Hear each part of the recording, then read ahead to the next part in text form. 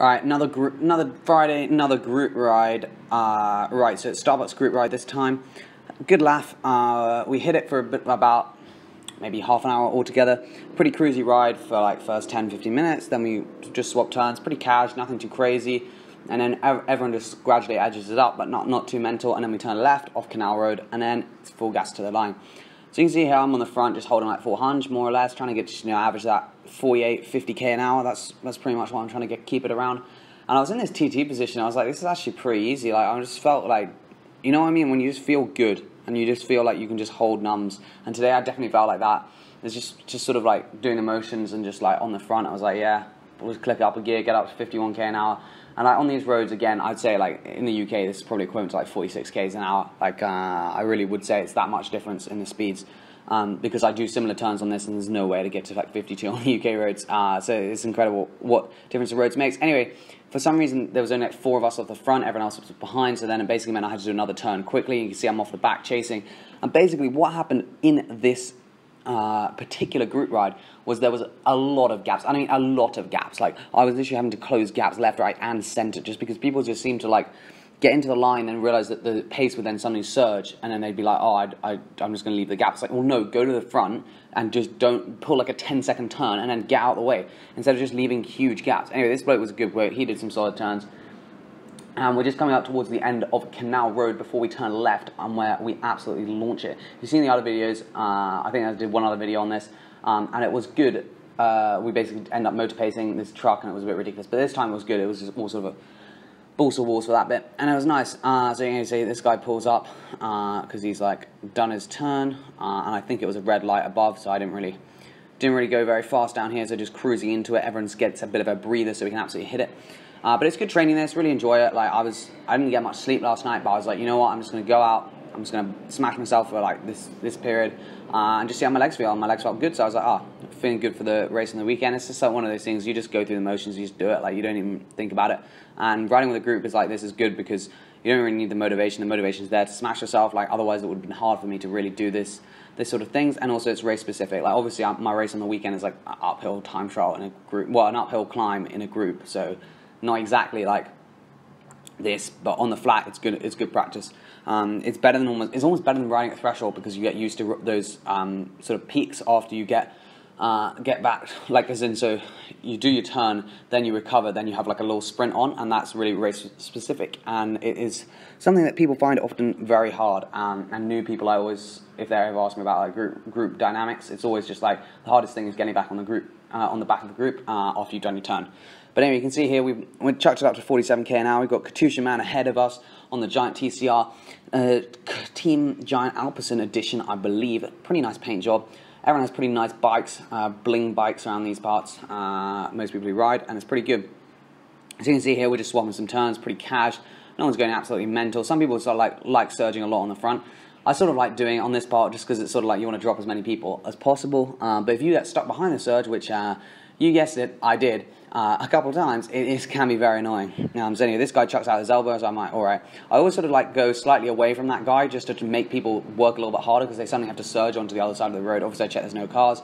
Anyway, back into the TT position. I'm really liking the TT position. Obviously in the UK you can't do it in races really unless you're like decent. Like if you're on my level, like Cat 3, Cat 4, maybe even Cat 2, 3, 4 races, like they just don't allow it. But I'm liking it here. Anyway, now I'm just starting to do slightly shorter turns, a bit more intensity because I know to get on the back of this can be very difficult and quite strenuous, so I really don't want to do super long turns. Anyway, you see here, gaps opening already.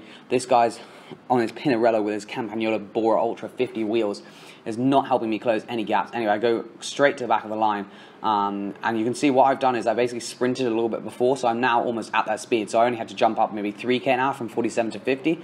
Well, otherwise I would have had to gone from 40 to 50, which is like so hard, unless you're a big sprinter. You see, although these guys now are going to get the tail off the back, there's no way they're going to be jumping. They were going like 40, we were going like 50. There's no way they're going to get on there. This guy's like, nah, cheerio, man. I can't hold this pace. I'm not all right. I'm going around you.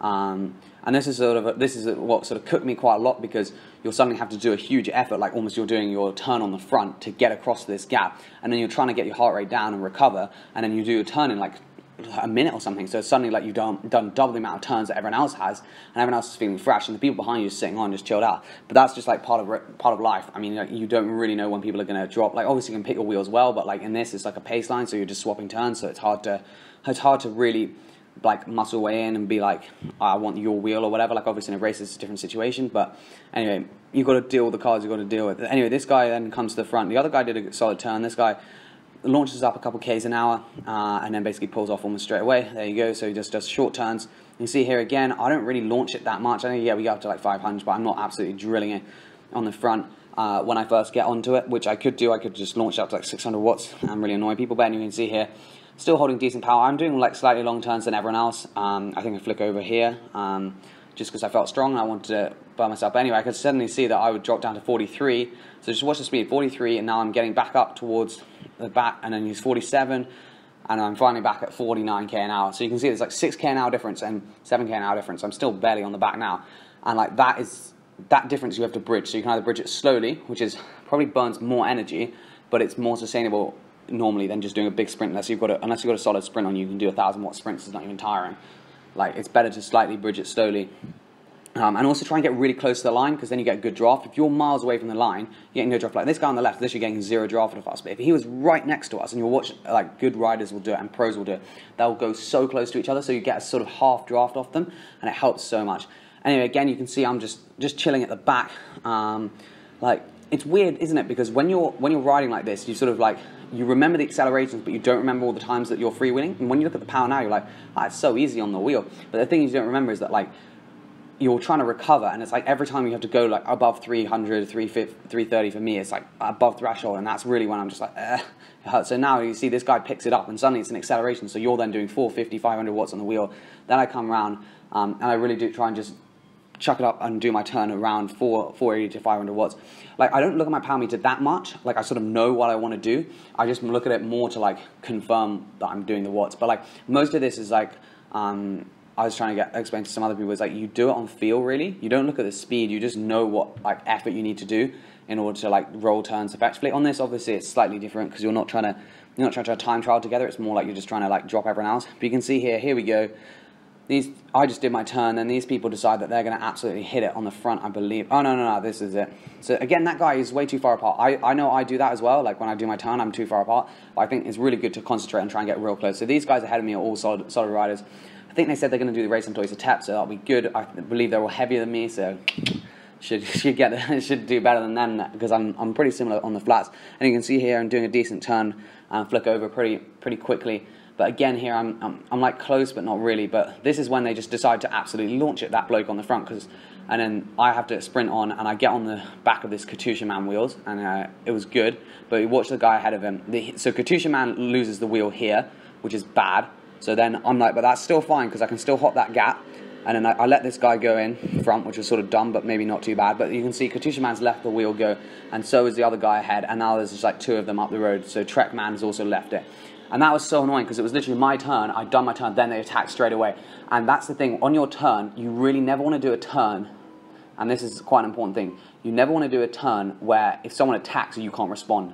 Because that is what happened to me there. So they did a turn and an attack. But you can see I'm still pushing decent watts. Like I'm not completely cooked. There was just bad positioning really as well. Like I went straight to the back. I should have gone in front of Katusha Man and got on that guy's wheel, and then I would have only had to go around one person, which I probably could have done. But you can see I'm on the front now, and I'm actually bringing them back. But the thing I don't want to do is I don't want to like absolutely cook myself, bring them back, and then everyone attacks. So I'd rather just try and bring them back a little bit, and then hop that gap if I can. But anyway, this guy was doing some good turns actually. It was a good bloke. He looks rather odd on the bike, but he's a solid bloke. So anyway, he's averaging 45. I think I come to the front and trying to whip it up a little bit. Yeah, you can see getting up to 46, maybe a little bit higher, because I'm really trying to pull this guy back, these people back. Because I know if I'm doing like 400 watts on the front, 430 watts on the front, they're not really going to be getting back. They're not going to be pulling ahead. So you can see we're definitely getting closer. And then as soon as those arms get in the TT position, you just know stuff. Shit is real. And then again, I'm waiting for this guy to come through and sprint around. I think maybe my power meter dropped out then because it seems a bit odd.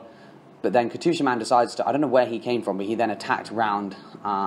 And the bit sprint is like this tree on the left. And I have an absolute shocking sprint. So I try and put my hands in the drops now and have a little sprint. Oh, we don't even hit 700 watts. We don't even hit 700 watts. So you can see my sprint was absolutely dead. I was cooked on that, and I believe Blue Man got the win as he did last week actually, the gold TCR. But there you go. Cheers for watching. I've got a bit of motor pacing after this. Good laugh. We hit like 60 k's an hour, which is always good.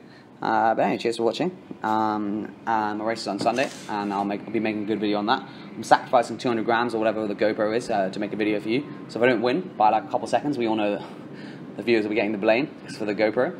But anyway, here's a bit of motor pacing. 54 k's an hour behind this bloke. Anyway, good laugh. And tomorrow I'll probably just have a vid about me preparing for the race. So anyway, cheers for watching, and I'll see you in the next video.